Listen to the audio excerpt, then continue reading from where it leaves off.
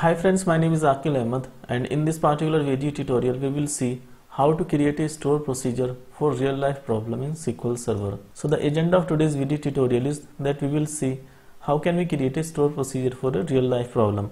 So without wasting further time, let's jump to the demo. So in my last two videos I discussed about creating the store procedure, but we only saw like how we can select the data from the store procedure. But if you just need to select the data from a SQL Server table, then you can use the SQL functions in those particular scenarios.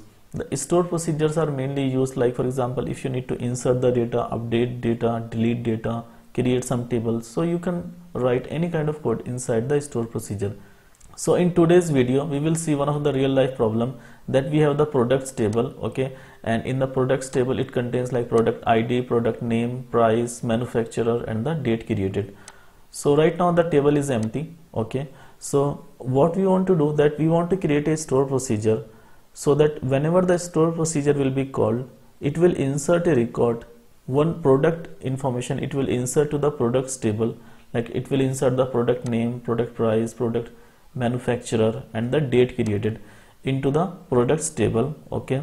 And then it will also check that if the product already exists in the products table, okay, and if the product price is same, then it won't insert any data, but it will return the existing product from the table. And in case if the product does not exist, then it will insert a new record into the products table. And in case if the product name exists and the product manufacturer exists, okay, for a particular product, but the product price is different, because the price of a product can change from time to time. So if product name exists, product manufacturer exists, but the product price is different, so in that particular scenario where the product price has changed, then we will update the product price in the existing data and then we'll return that particular record, okay. So we will see like how we will do that. So we might be able to create more than one video on this particular topic. So we will continue like creating the store procedure from the very scratch, like we will create the very basic store procedure, then we'll parameterize the store procedure. We will also see that how we can create the optional input parameters in the store procedure, and then we will see like how we can insert the last inserted record into the table, okay. So we will see all these in this video, and then maybe in the next video we can see like how to check if a product already exists and how to update the price of the existing product, okay, and how to return the newest inserted data. So we will see like all those things. So right now the products table, this table empty, okay. So we need to create a store procedure for inserting a record into the products table, okay. So how we can create the store procedure?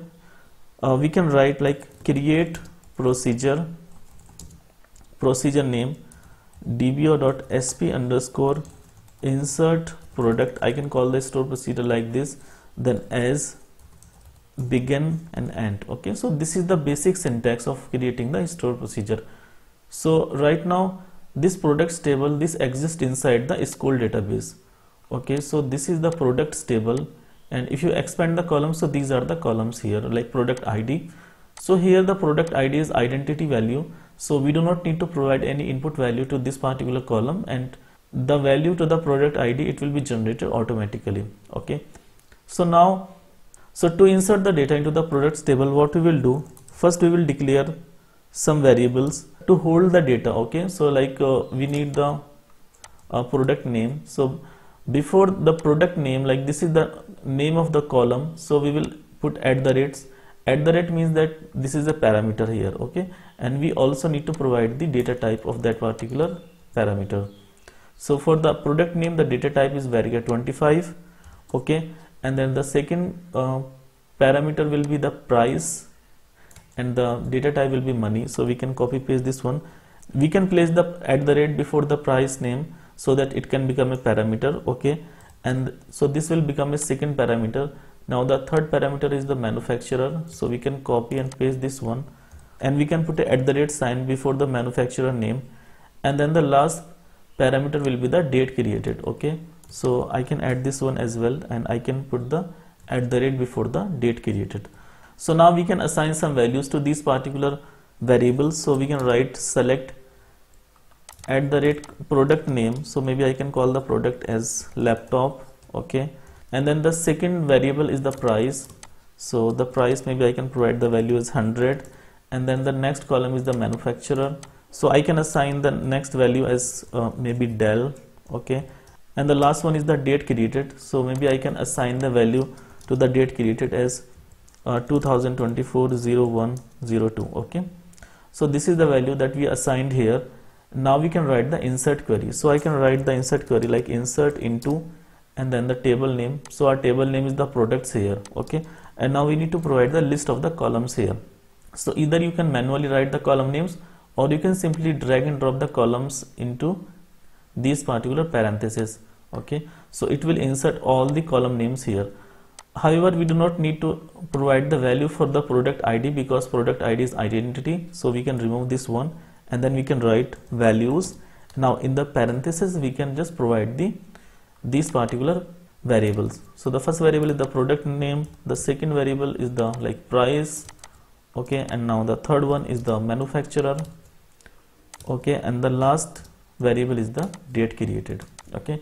So this is how the very basic store procedure can be created, that we created a store procedure, we declared some variables, we assigned some data to the variables, and then we are inserting the data into the products table.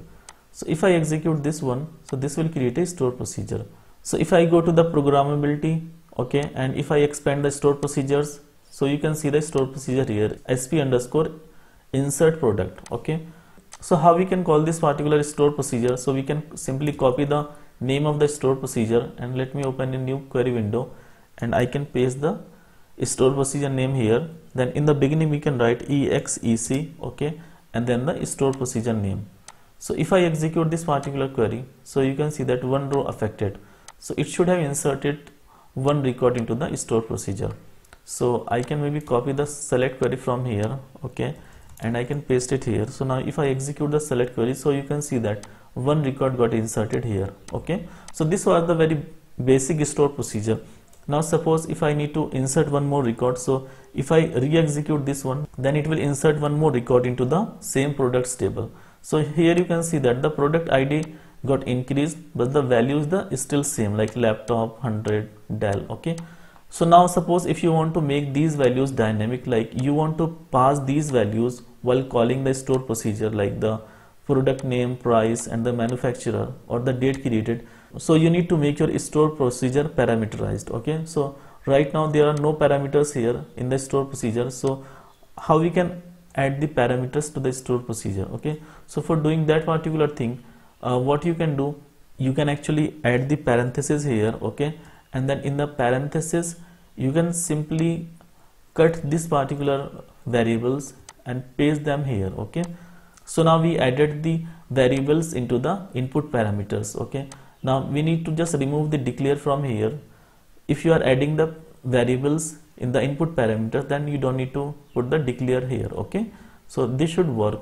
So now because we already have a store procedure with the same name, so what we can do, we can write like drop procedure, okay, if exist, and then the procedure name. So our procedure name is this one, okay, and then we can put the go statement here. So this will drop the store procedure. If the store procedure will be there, so it will drop it, okay, and if it won't exist, then it won't drop it, okay.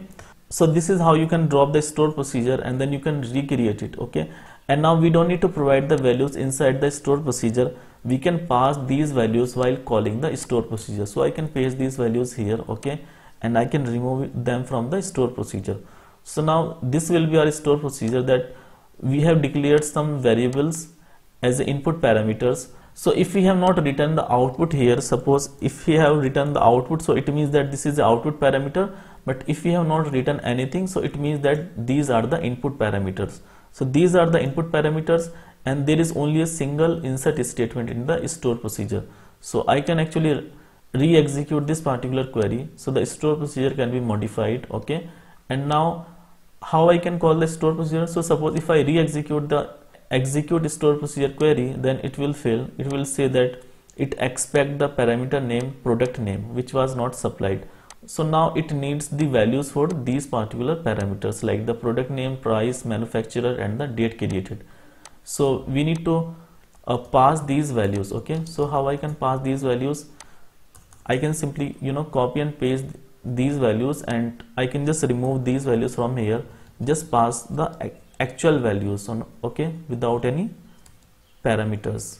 So I can just remove this one, and then the last one is the date created. Okay, so this is how I can pass the values.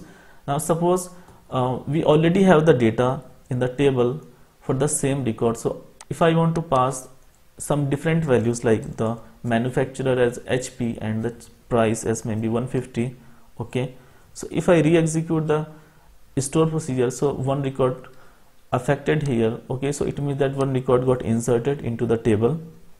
So if I select the data from the table, so now you can see that a new record got inserted here for the HP manufacturer and the price is 150. Okay, so this is how you can actually parameterize your store procedure. So this was the second thing. Now suppose you want to create some optional parameters. So here I provided the 4 parameters like the product name, price, manufacturer, date created. Suppose you want to create one of the parameters as the optional parameter, like if you do not want to pass a value for a parameter, suppose for the date created right now, so it will fail. It will say that the parameter date created was not supplied. Okay, but if you want to make the date created as the optional parameter, like whether you provide or not provide the value for a particular parameter, but still the stored procedure should work. So how we can do that? Okay, so for doing that particular thing, we simply need to write equal to null here. Okay, so if you write like equal to null, then this means that this particular parameter is the optional parameter. So I can just recreate the store procedure with this particular change. Okay, and now if I will execute the same store procedure, so if I call this particular store procedure, so the store procedure runs successfully. And now if you select the data from the table, so now you can see that one new record got inserted into the table and the date created is the null here. Okay, so this is how you can make a particular parameter as the optional parameter. Okay, so suppose if you want to return the last inserted record from the table, then how you can do that? So for doing that particular thing, to fetch the record like that was the last inserted, we can declare a variable, declare at the rate maybe I can call it as product ID integer. Okay, and as soon as we insert a record into the products table, we can assign the value set at the rate product ID, I think I misspelled it, product ID. Okay, set product ID equal to, and we can write scope identity. Scope identity, it returns actually the last identity value inserted to this particular table, products table. Okay, so this will return the last inserted product ID. Okay, and then we can just select the data, like select all these columns. Okay, like the product ID, product name, from the products table. Okay, where product ID is the first column equal to products ID, which actually we got from the scope identity system function, and this returns the last inserted value, last inserted identity value to this particular table. Okay, now whenever we will call this particular store procedure, this store procedure will insert a record into the products table, and as well as it will get the value from the products table for the last inserted record. Okay, so if I actually re-execute this particular store procedure, then the store procedure will be deleted and recreated. Okay, and now suppose if I pass another value, like I pass the value maybe as mouse. Okay, and the price maybe just 15. Okay, and company maybe I can change to Apple.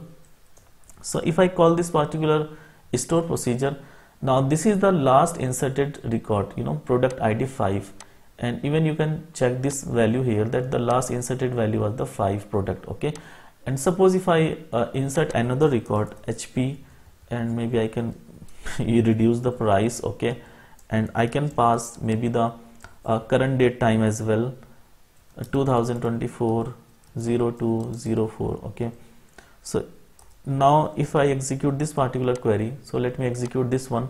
So this is the most recent record that was inserted, mouse, HP, price, date created. Okay, so using this particular line we just call the store procedure, and this the first the record that is returned, this result set, this is returned from the store procedure. Okay, and then the second result set that you are seeing here, this is from the products table. So this is the most recent record that was inserted to the products table. Okay, so this was about few things like how to create the very basic store procedure for a particular case. Okay, so we saw like how we can call the very basic store procedure, like passing the values directly from the store procedure.